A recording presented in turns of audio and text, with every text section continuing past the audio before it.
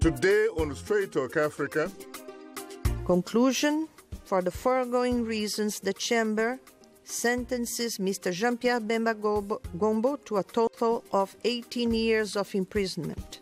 Former Vice President of the Democratic Republic of Congo, Jean-Pierre Bemba, was sentenced to 18 years in prison by the Hague-based International Criminal Court. Some leaders on the continent say the ICC unfairly targets Africa. But is that really the case? We'll find out right here on Straight Talk Africa. Hello, welcome to Straight Talk Africa, live from the Voice of America studios here in Washington. It's Wednesday, July 6th. I am Shaka Ssali. Hello, Shaka, and hello to all our viewers and listeners on the continent and elsewhere. I'm Ayan Bior, your social media reporter. Today, we'll talk about African reaction to the sentencing of former DRC Vice President Jean-Pierre Bemba by the International Criminal Court. And coming up later in our STA inbox, we asked, you answered. Our audience members have weighed in on our topic through your emails and Facebook comments, and we'll reveal some of them ahead on Straight Talk Africa. Former Congolese Vice President Jean-Pierre Bemba is behind bars after being convicted and sentenced by the International Criminal Court. But to some, Bemba's sentencing has only reignited the accusations of the court's alleged anti-African bias. My colleague Paul Cisco has more.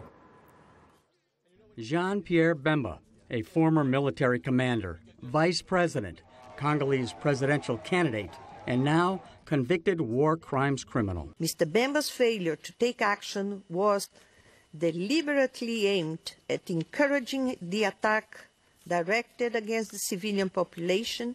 The International Court sentenced Bemba to a total of 18 years in prison, finding him guilty as charged and responsible for the murder, rape, and pillaging by his Ugandan-supported troops in the Central African Republic in 2002 and 2003.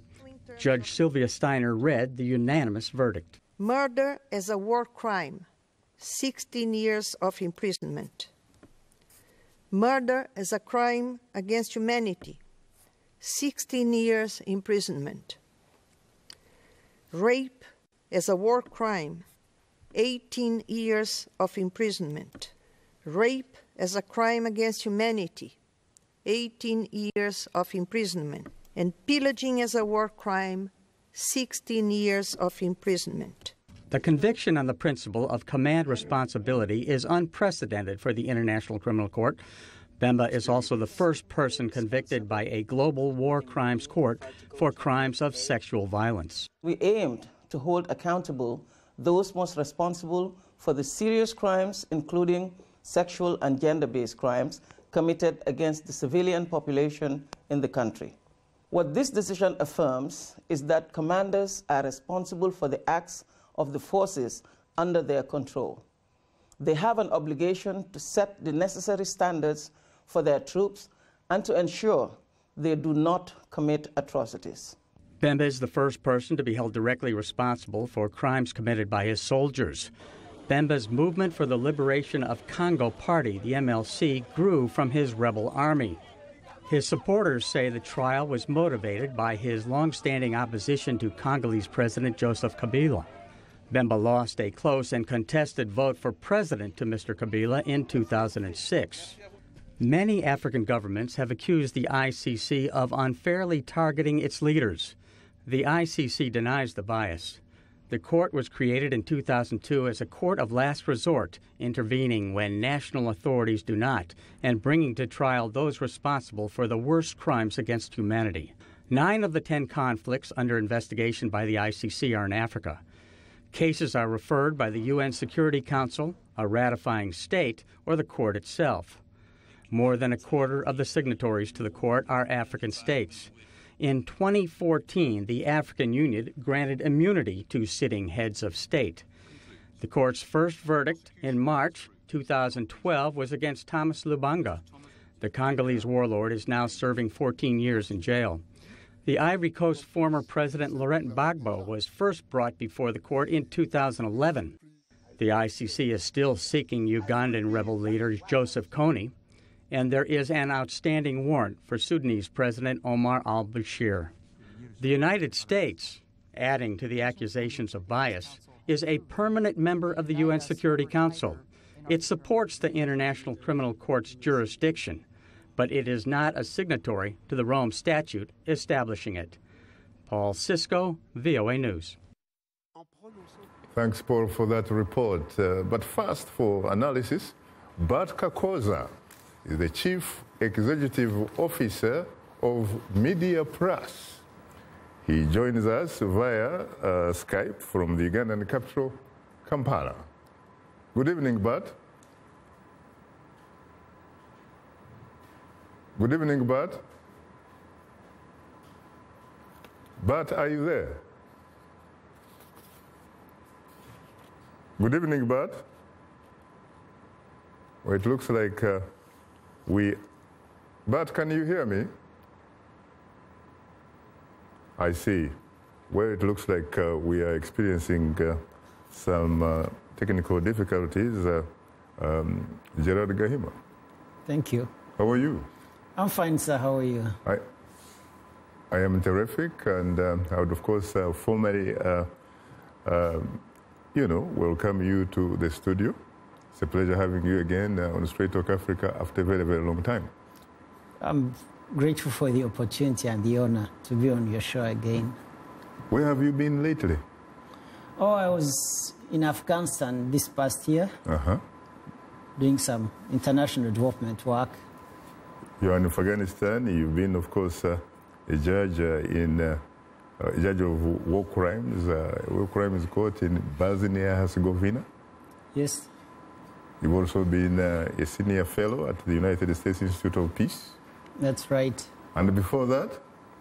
Before that, I served in various capacities in the government of Rwanda as Deputy Chief Justice and Prosecutor General. I see. You are definitely very familiar with this type of cases. And, we go to London, and of course, Professor Reverend Julian Kiakundia, BRC 2016 presidential candidate. He joins us from London, from the VOA studios. Good evening, Professor. Good evening, Comrade Shaka Ssali. How are you? Terrific like you. I must say that I am profoundly honored and exceedingly humbled to host you, at least for the first time, on Straight Talk Africa. I am very honored today to be a part of your show. And I am a person who is admiring your expertise in doing this work. And today I'm happy that I am in your studio. Well, may God bless you and bless your work. Thank you so much. I have to say the feeling is mutual. Later in the program, we'll give you, the audience, a chance to call and talk with our guests. The number to call is 202-619-3111, and the US country code is 1. Let me come to you immediately. Of course, we're experiencing some technical difficulties, otherwise we should be interacting with Kampala. What was your immediate reaction when you learned about the sentencing of Jean-Pierre Bemba, a man, of course, I'm sure you know reasonably well? What was my reaction? I welcome the decision that someone who is alleged to have been responsible for terrible human rights abuses in a fair African state has been brought to account, that the victims had the opportunity to bring their grievances before a court of law and to get the truth about their suffering acknowledged. But at the same time, like many other people, I have misgivings about the ICC and the international criminal justice system that we've experienced these past 20 years. I can talk about them at length if you want. I see. What particular misgivings do you have about the ICC? My misgivings, while everyone applauds the efforts that have been made to to reduce impunity and to hold perpetrators of atrocities accountable. The current international criminal justice system is not yet a credible justice mechanism. For one, the major powers of the world are exempt from this justice. Countries like the US, China, Russia, they're not even parties to the ICC Rome Treaty. They retain the freedom to invade other countries, and when there's conflict, there are terrible human rights abuses. But they wouldn't let the rest of the world hold them accountable for the conduct of the wars that they wage in other countries. So it's a justice system that targets abuses by the weak, but is nowhere near holding the powerful of this world accountable. Two, even among the weak, the poor countries, it's a justice system that holds people who are out of power, who have lost conflict, accountable. But perpetrators who are in power are again immune. One, their patrons, the big powers of the world, try to shield some of these perpetrators of atrocity from justice. For example, you recall that in 2010, there was a UN report, the mapping report, that talked of terrible atrocities that were committed against Rwandan refugees in the Congo in the 1990s.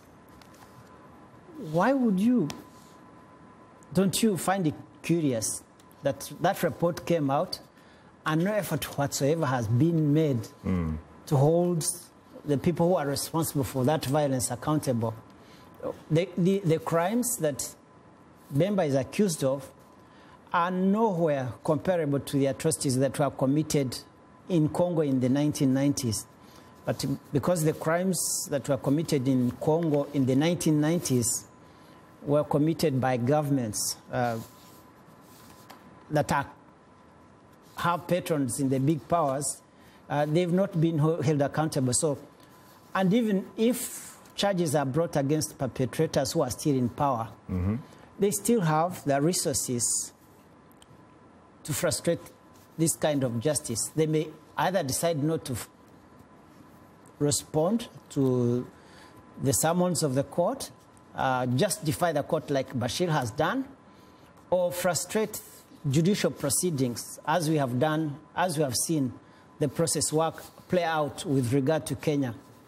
How do you get somebody who is in charge of a state, has all the resources of a country like Kenya at his fingertips, is in charge of a police force that is responsible for extrajudicial killings of hundreds of people over the past 10 years or so, and you expect witnesses living in Kenya to come forward, talk about his crimes, appear as witnesses against him in a court like the ICC. So this is it's not a futile process to have the ICC, but it's a very weak, it's like having a law enforcement system or a court system that is discredited. We need it. We cannot say we should not do without it, but it's nowhere near what we need. It's not a credible process. Well, it was not supposed to be a primary court really as such. It was supposed to be complementary. Isn't that correct? It was supposed to be complementary to hold people accountable whom national systems were unable or unwilling to bring to justice. Precisely. But then when, like the African countries, they believe these cases should be brought to an African court. Right. It will be, if it is ever established, it will be an African court whose judges are appointed by the very people against whom accusations of grave human rights abuses are brought. And probably who would be influenced or, in a sense, compromised. Absolutely. But what about the ICC itself? Can it really pull it off in a country that is not willing to cooperate with it? I'll give an example. Like with regard to the International Criminal Tribunal for Rwanda, the court that tries the Rwanda genocide cases. In practice, it was nearly impossible for the court to secure the cooperation of state without the support of the United States.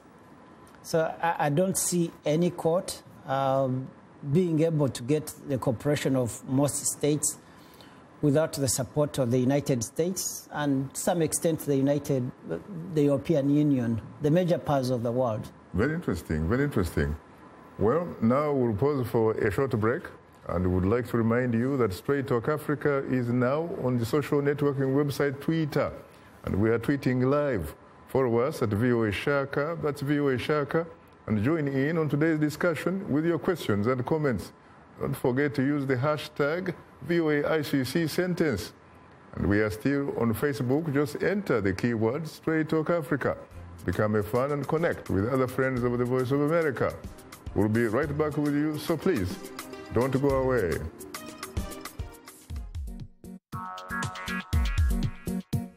Like Voice of America on Facebook.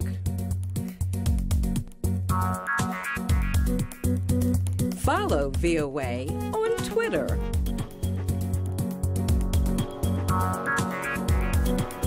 Join VOA on our YouTube channel. Like, follow, join VOA. This is Straight Talk Africa on the Voice of America. What is your opinion about today's topic? Call us at 202-619-3111. U.S. country code 1. When you call, remember the following. Ask only one question. Keep your comment brief and turn down the volume on your radio or television. Now let's return to Straight Talk Africa. Thank you very much. Esther gives you your word, and of course, I have to apologize again to our audience because we did lose Mr. Bart Kakoza earlier in the program, but I'm delighted to inform you that we have him right now. So for analysis, let's go to the Ugandan capital, Kampala, with Bart Kakoza, Chief Executive Officer, Media Plus. Good evening, Bart. Good evening, Shaka. How are you? I'm fine. I'm terrific like you are. I'm glad that you are terrific. In fact, in my particular case, I have to say I am hugely terrific. That's great. Now, talk to me, Bart. I know that you were very, very close to Jean-Pierre Bemba. What was your immediate reaction when you learned about his sentencing to 18 years? When you talk about, say that I was close, I wasn't very close, like you say. I was a reporter during the war, the turmoil in Congo. So I spent most of my time reporting his on his side of the rebellion. So I knew him as a man who had been actually popped up with support from Uganda, and the fact that Uganda had interest in trying to fight the rebels who are in Congo. They brought in soldiers from Uganda who actually fought alongside with him.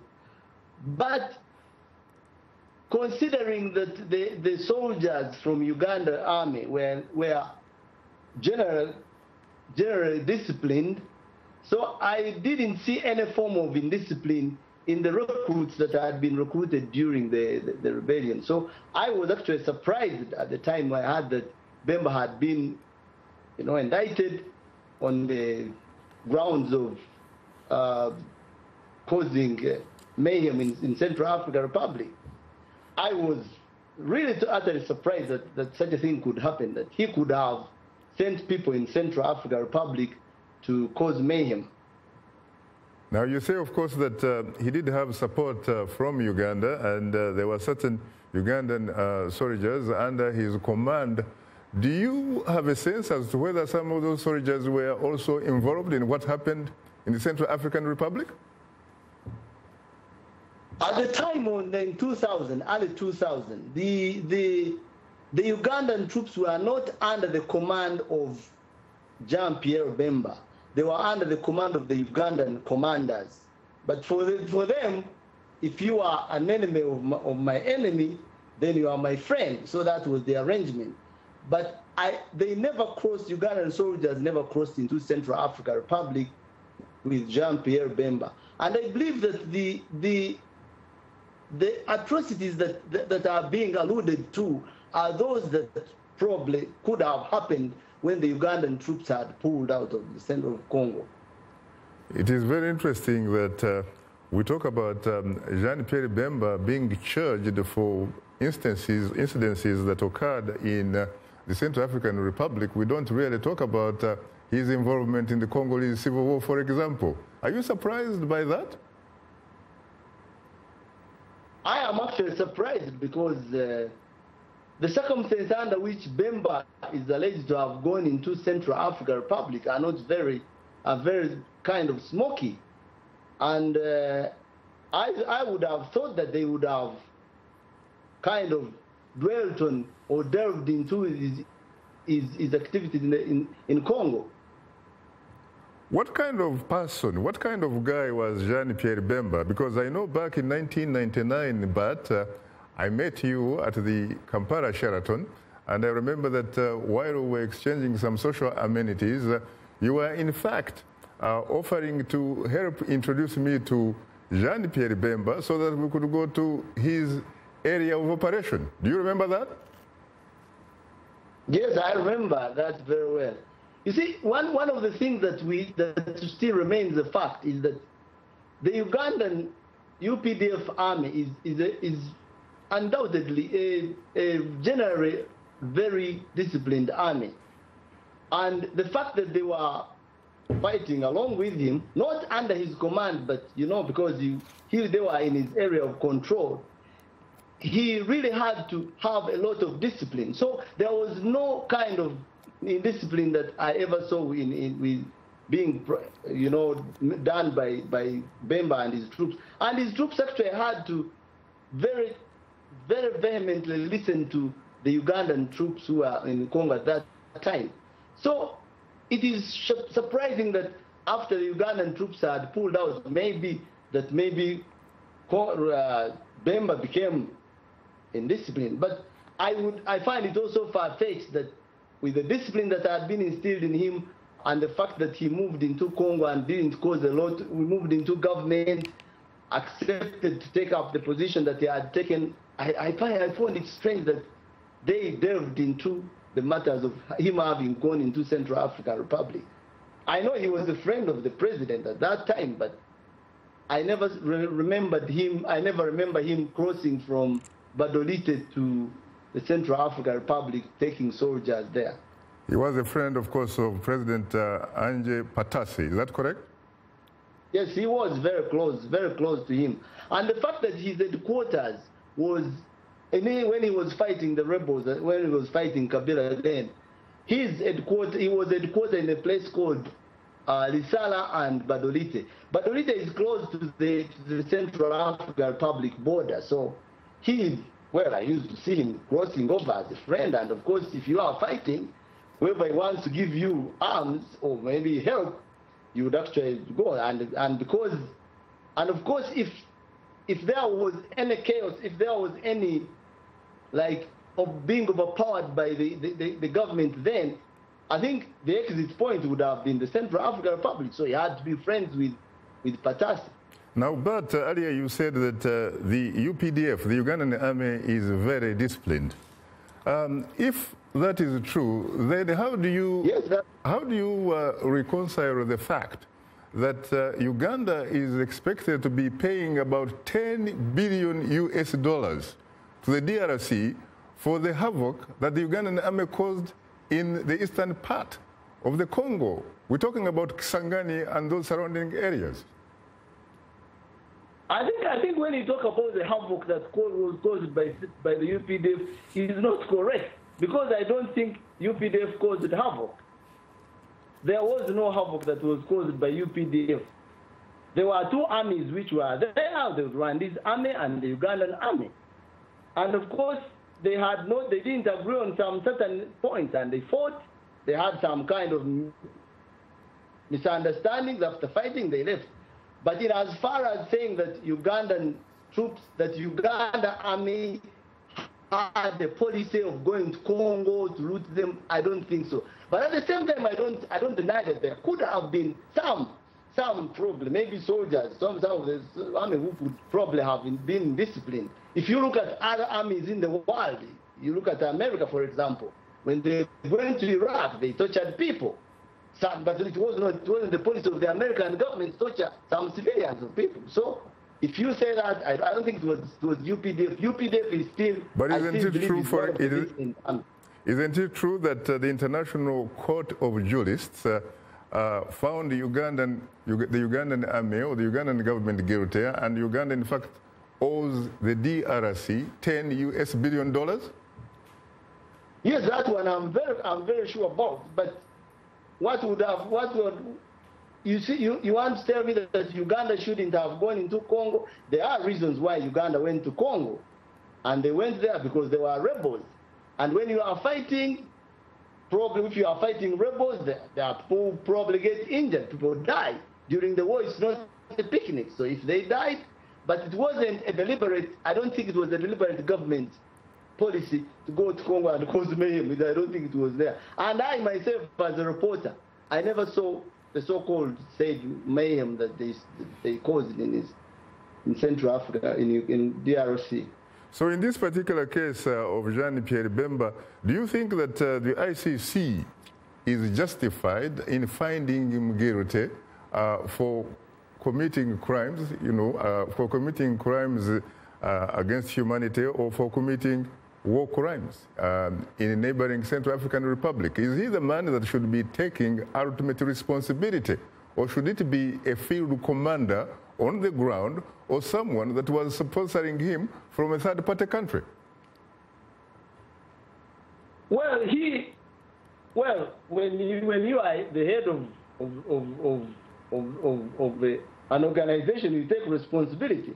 But at the same time, if ICC, I think, made a mistake, they should have done a lot of due diligence to come on the ground and find out exactly, because I don't think Bemba could have gotten a gun and shot anybody himself.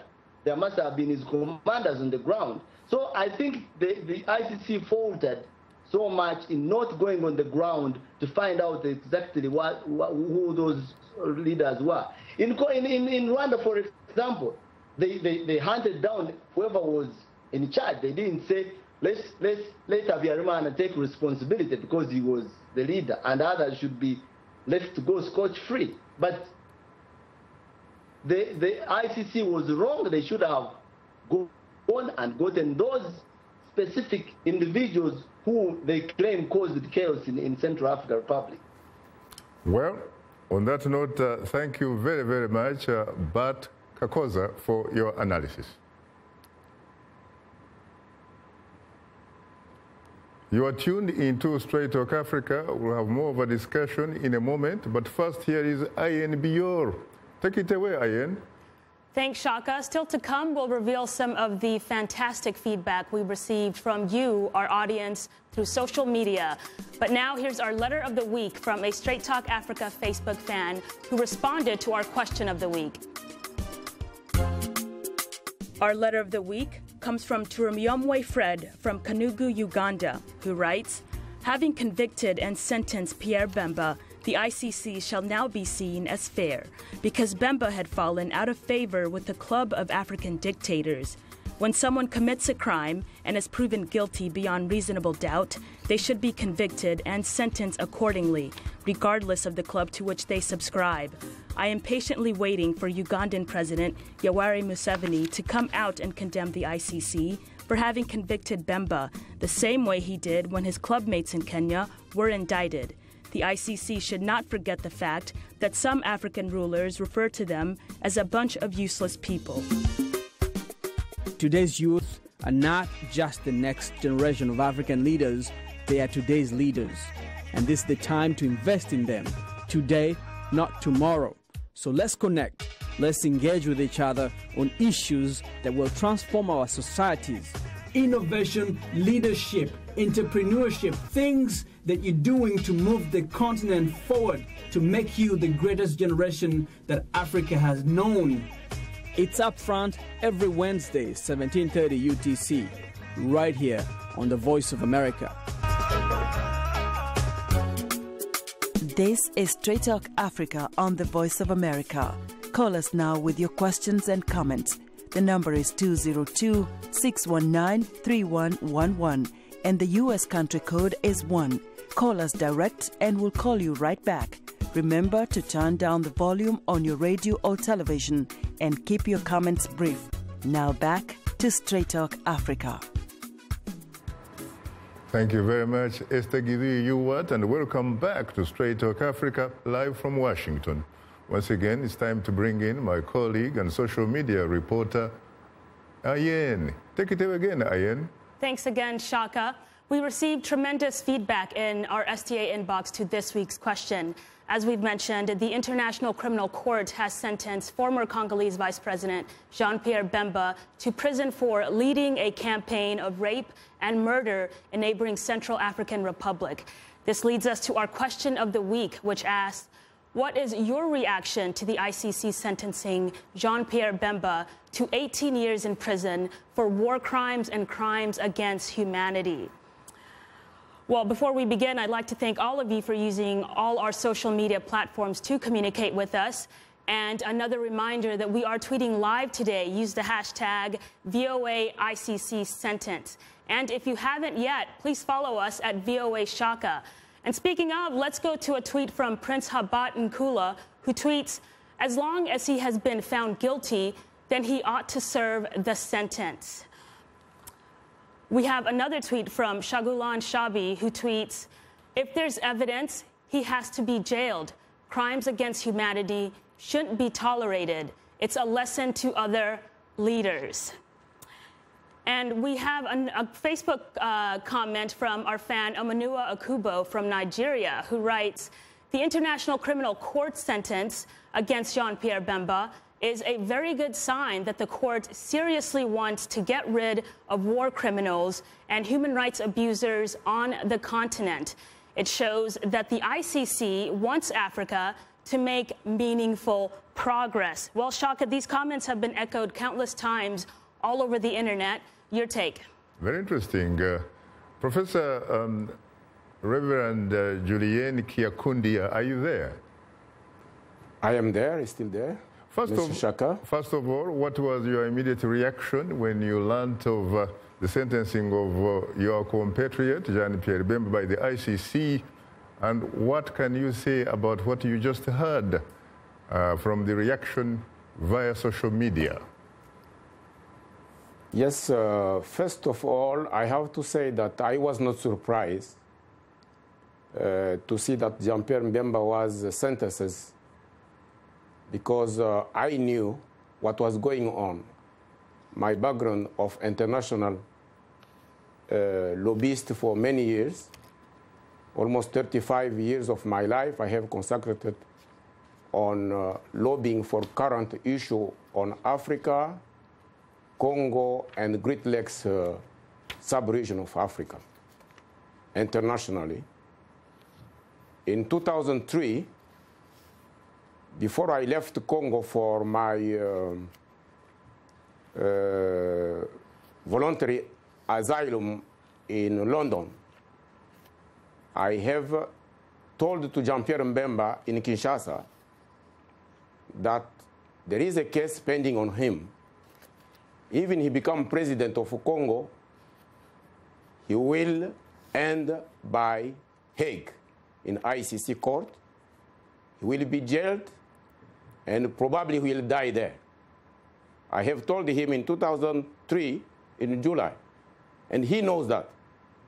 He knows his chief of security, Samato, was sent by him and his father to me in Kinshasa before I left Kinshasa in August 2003. And this is to say that I am not surprised. But one thing is true, the crimes against humanity the crimes of war have been committed in Central Africa. But my question is,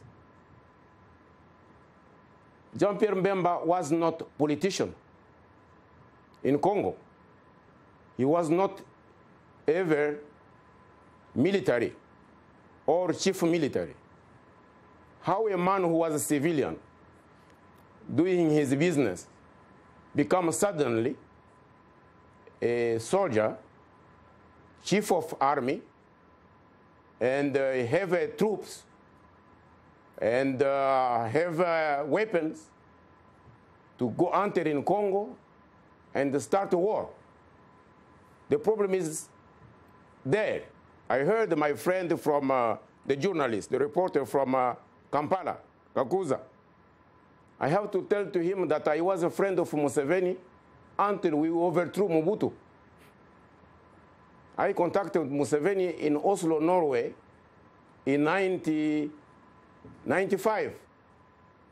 And we did what we could do together with the president of Angola, with the position of United States, to get rid of Mobutu in 97.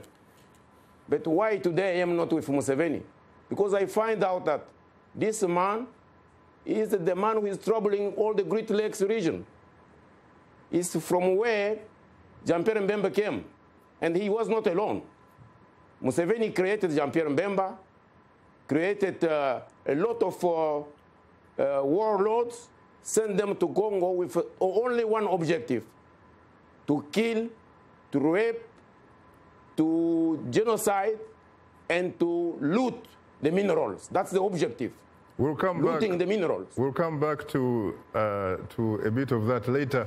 Ayen, do you have any more reaction from social media, please? Yes, in fact, let's go to Kampala, Uganda, where our Facebook fan, Asimwe Abel, writes, the period of time that Jean-Pierre Bemba had already spent behind ICC bars was enough for the crime he committed.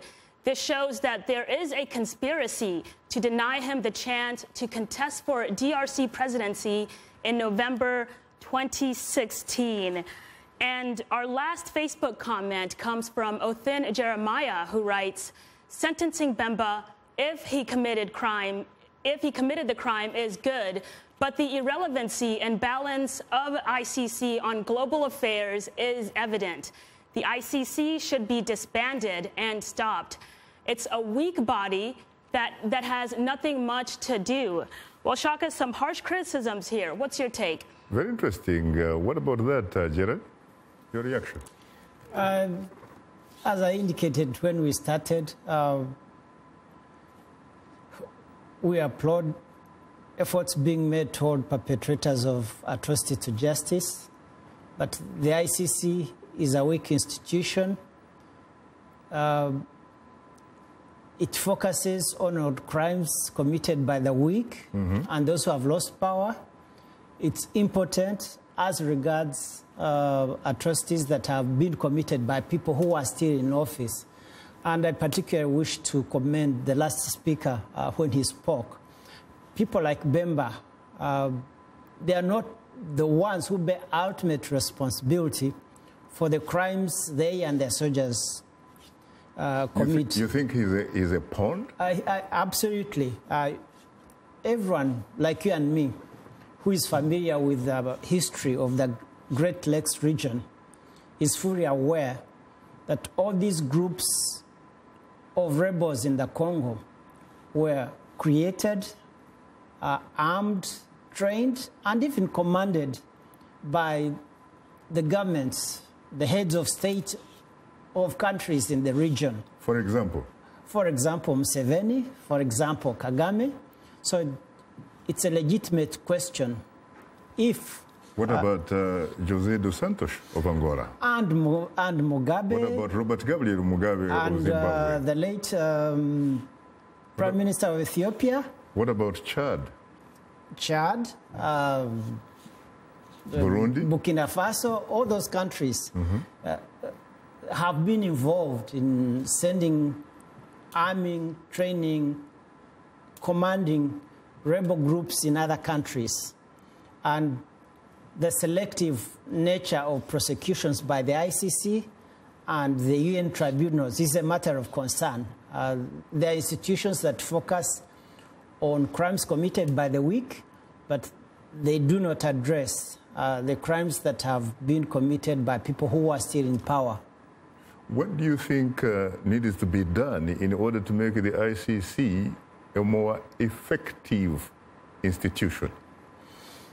The one thing that would be most beneficial, it's unlikely to happen, is if the ICC, rather if the United States, instead of preaching about human rights, would actually become a member, subject itself to ICC jurisdiction, commit itself to abide by human rights principles and international law, and then in turn help to promote accountability by other states and governments.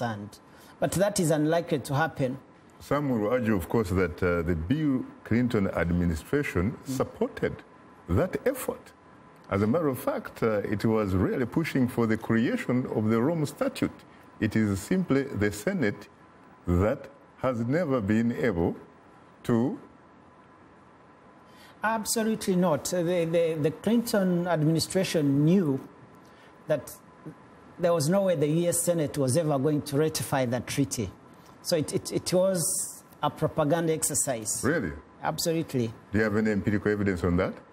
I mean, the political system in the United States is that you do not subject American soldiers to the jurisdiction of international courts.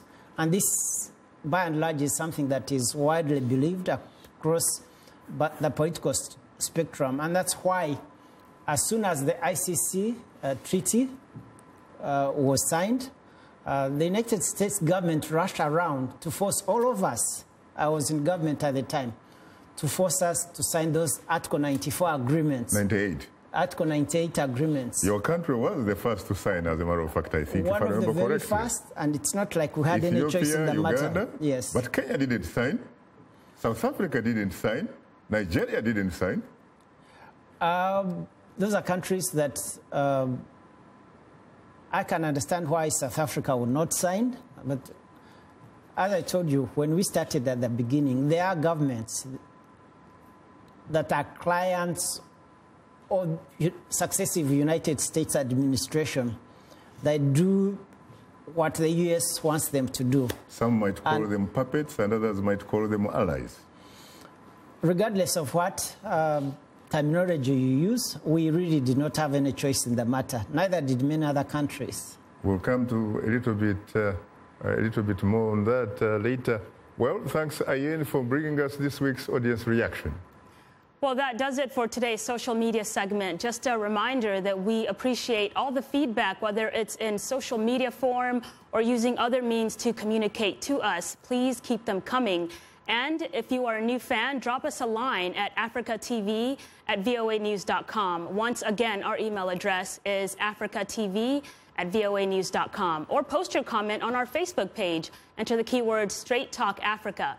Be sure to visit us online at voaafrica.com, or you can join our YouTube channel. Sign up to VOA TV2 Africa and follow us on Twitter at VOA Shaka. A reminder that the show is streaming live every Wednesday. Go to VOA Straight Talk Africa TV program page on our website, or simply watch us live on your mobile device. Just download the VOA mobile app. Now let's take a look at what's on tap for next week's program.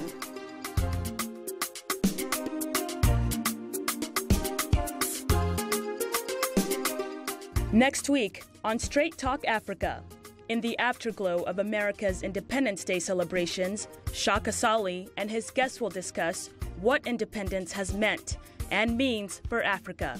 That's next week, right here on Straight Talk Africa.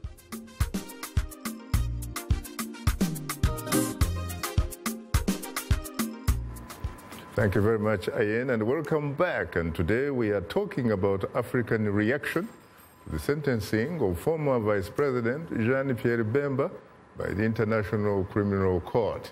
Our distinguished guests are Dr. Gerard Gahima, former judge of the War Crimes Court of Bosnia-Herzegovina and senior fellow, U.S. Institute of Peace. and Professor Reverend Julian Kiakundia, Senior, DRC 2016 presidential candidate. Well, I have to say, gentlemen, that I'm profoundly honored and exceedingly humbled to have the opportunity to host you on Straight Talk Africa. Of course, for you, you've been around here, and of course, Julian, for the first time. Okay, thank you. You're most welcome. Thank you. You're most welcome. Now, Professor, earlier you made what appeared to be very, very serious charges. Among other things, you talked about how you know Ugandan President Yoweri Museveni very, very intimately, that in fact you talked with him and perhaps persuaded him to help remove Mobutu back in 1997. You talked about Jose dos Santos and others. Do you have any empirical evidence on that? These are very serious. They still in life. They still in life. They still President Comrade dos Santos still alive, and President Museveni still there. But today we are not together with him because I will never enter in rebellion. I will never be a warlord for Museveni, as he is using Congolese and instrumentalizing soldiers from Uganda to go kill, rape. From Rwanda, he created Kagame. Together with Kagame, they killed a lot of people in the north of Uganda. Then he gave the power to Kagame to go and kill in Rwanda. Together, they created Joseph Kabila, entering Congo for the purpose of minerals. And today, you have just mentioned the 10 billions of which Uganda is to pay to Congo. And Museveni is a terrorist of that sub-region of Great Lakes. It's why our relation broke out. And the evidence is at the State Department. If you want evidence, call it the State Department. They will tell to you what we have been doing to get rid of Mobutu, who became a big dictator in that region. I am against anything going which doesn't respect democracy. I am for the promotion of human rights in that region of Africa. I am for the promotion of good governance and accountability. And I wish that Congo get also international tribunal as for Rwanda and for Sierra Leone, because today the judgment of the international court is only for the Central Africa. But in Congo itself, Jean-Pierre Mbemba and his troops, they have done a lot of crimes. And all the rebellions, the warlords like Ruberwa, like James Kabarebe, who was the chief of the army in Congo in 97 as the Congolese, and the year after in 98, he became chief of the army in Rwanda, and until today he's the Minister of Defense of Rwanda as Rwandese. And then you have to understand how Museveni, Kagame, and Kabila, they are playing games with the life of the people in that sub-region. Very interesting. And this is why Museveni, Kagame, Kabila armed rebellions, created rebellions since 96 to today. You have many rebellions created in the eastern part of Congo because of that part of the country is the richest part of the country in form of minerals. And you have coltan, which is used for international communication, for laptop, iPad, iPhone. All the gadgets we have in the hand today is the blood of the Congolese people. And who are gaining of this? They are Museveni, Kagame, and Kabila. They are creating rebellions, arming the people. The weapon is not things you go to buy in the market. Now, Professor... the weapon should come from somewhere. Now, and Jean-Pierre Mbemba went from civilian to the chief of rebellion with the weapon from Museveni and Kagame. Now, and there are many of them who are under impunity. Now, Professor... it's why I encourage... Professor, you earlier characterized Yoweri Museveni as a terrorist. you probably would apply He's already the a terrorist same, of the sub-region of Great Lakes. Yeah, but how? And today I have to commend. But how do you respond to the fact that Yoweri Museveni is considered to be a bulwark against terrorism in the region? No, he's just playing games because his own brother, General, who is the chief of the army, is a half brother. You're talking about General Salim Saleh? Salim Saleh. He is the man who is creating rebellions in that sub-region, and with the blessing of Museveni. Salim Saleh is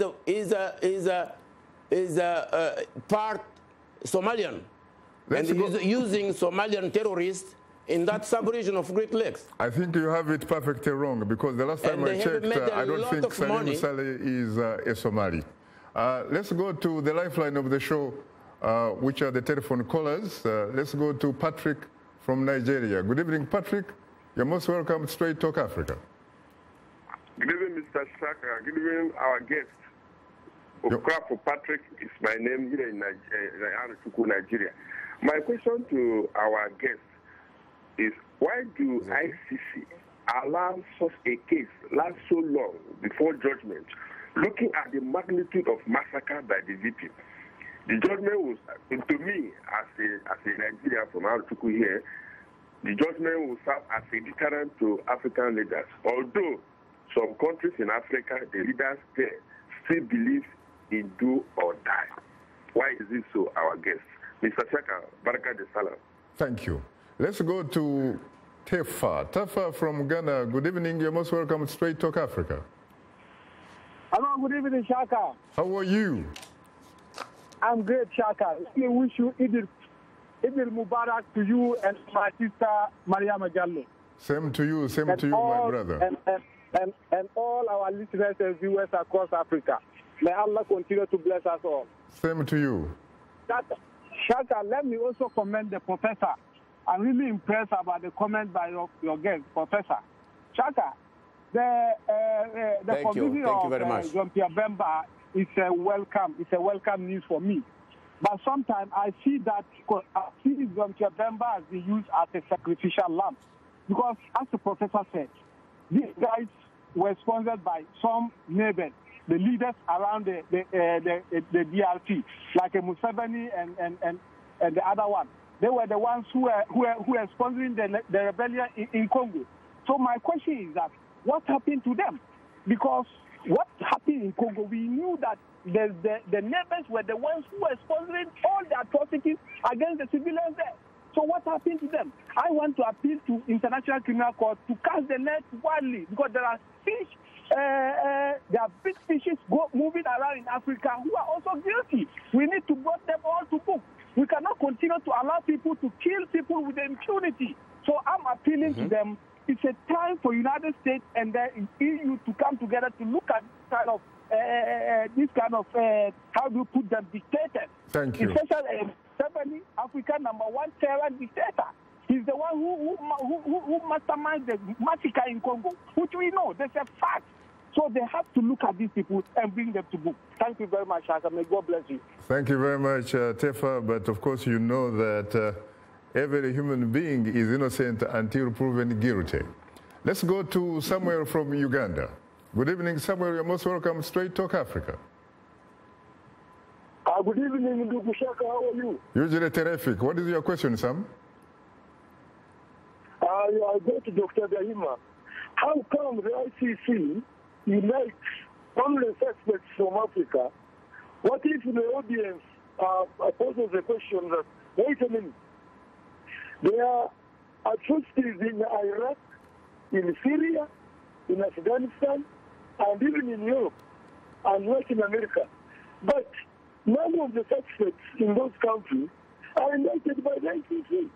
So how come that the ICC only indicts African suspects and leaves all those people in the countries mentioned, not indicted? But we really conclude that there is some bias on the African continent. Thank you very much, Shaka. What's your take, Dr. Gaima? Thank you very much. Very interesting, especially because out of the 10 cases, the last time I checked, only one country is non-African, that is Georgia. Okay. I do not really share the view that the ICC singles out Africa. The problem is that the worst atrocities happen where there are wars. And wars has the majority of conflicts in the world, with the exception of the Middle East. In the Middle East and, Afghanistan, Iraq, Israel, those are countries where the major powers are involved. Syria?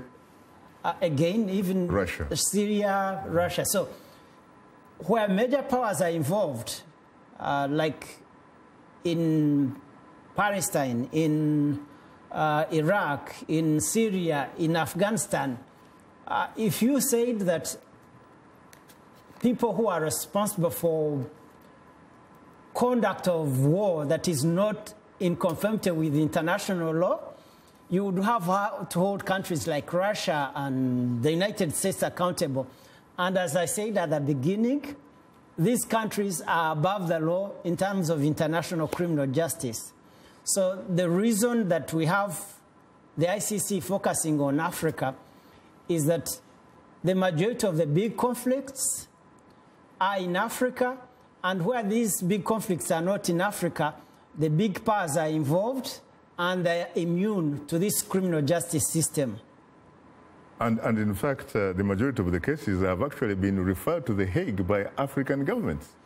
That's true. And but what I should say, I think to one of the callers that we made, the Bemba judgment is, in my opinion, it's not really a lesson to African leaders.